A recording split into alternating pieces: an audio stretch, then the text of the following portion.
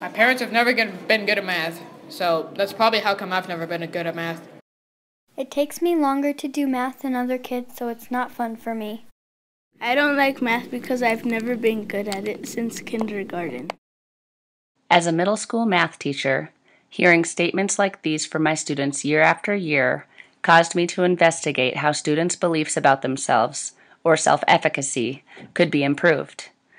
In my initial readings, I discovered that, during the past 2 decades, self-efficacy has emerged as a highly effective predictor of students' motivation and learning. I wanted to gather data so I knew exactly how my students felt about themselves and their abilities to do math. I surveyed my students and found that about 1/3 of my class did not feel confident or actively engage with mathematics. I began to research how I could positively impact them and hopefully affect their feelings and achievement over time. We began a series of videos and discussions on self-efficacy theory.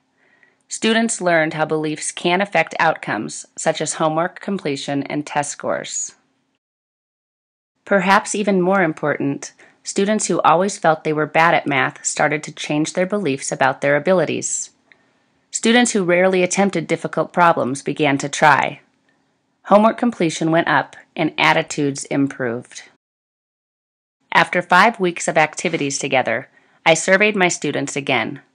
From pre to post-survey, negative ratings decreased and positive ratings increased.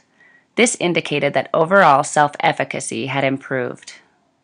The same survey showed that students' overall engagement, including behavioral, emotional, and cognitive engagement, increased after our classroom unit on self-efficacy. Again, the ratings that indicated low self-efficacy decreased, and ratings that indicated high self-efficacy increased. Finally, I asked students if they believed that their own thoughts and feelings actually affected their ability to do math. The responses were overwhelmingly positive. 65% responded that yes, beliefs do affect ability. I believe with more time, this number would have been even higher. All the discussions we had about self-efficacy made me feel as though I can accomplish and better complete my schoolwork. I didn't realize how my brain could affect my feelings, and my feelings could affect how good I am at math. Learning about self-efficacy helped me learn that everything could be accomplished in that never say can't, always say can. My research showed that teachers of middle school students can positively affect student self-efficacy by performing specific teacher moves, as well as through education of self-efficacy theory. Additional research is needed concerning how these activities affect students who are either older, such as high school students, or younger, such as kindergarten through 5th grade students. While the teacher moves may be applicable to younger students, I'm not sure about introducing the theory itself. The concept may be too abstract for some elementary students to comprehend.